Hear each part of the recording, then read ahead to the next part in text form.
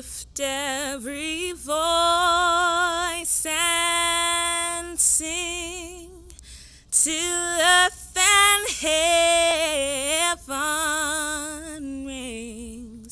ring with the harmonies of liberty. Let our rejoicing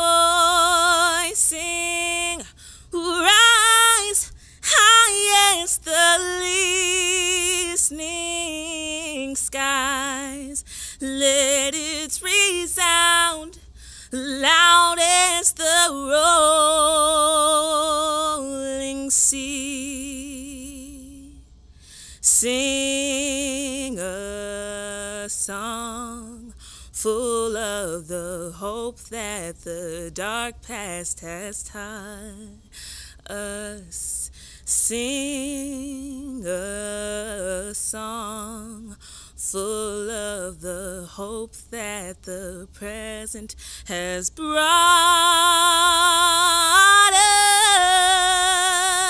us. Facing the rising sun of our new day begun. Let us march on till victory is won. Hi, my name is Savannah Blackwell. I use she, her pronouns. I recently graduated from Franklin High School with the class of 21, and I will be attending Howard University this coming fall. I want to talk a little bit about arts learning and how it is a direct form of anti-racist work and self-care, specifically for youth of color.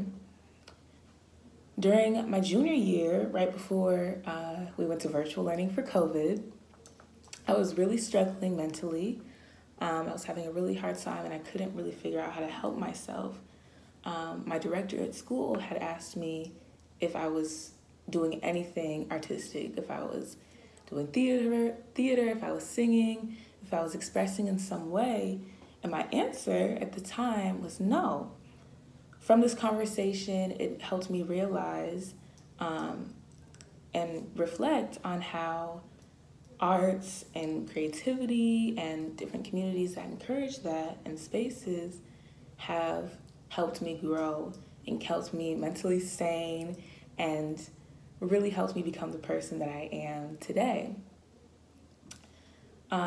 Thinking about the academic spaces that I was part of at Franklin and the classes and activities that encourage forms of expression, specifically among youth of color in community with each other, those spaces have been extremely transformative for me and the other people that I was in those spaces with.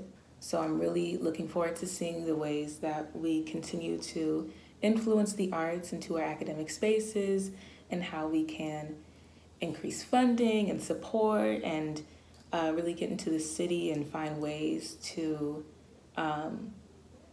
find the ways that arts and creativity weave into our development as students and as young people in general, because it absolutely is a vital part of learning and being a person.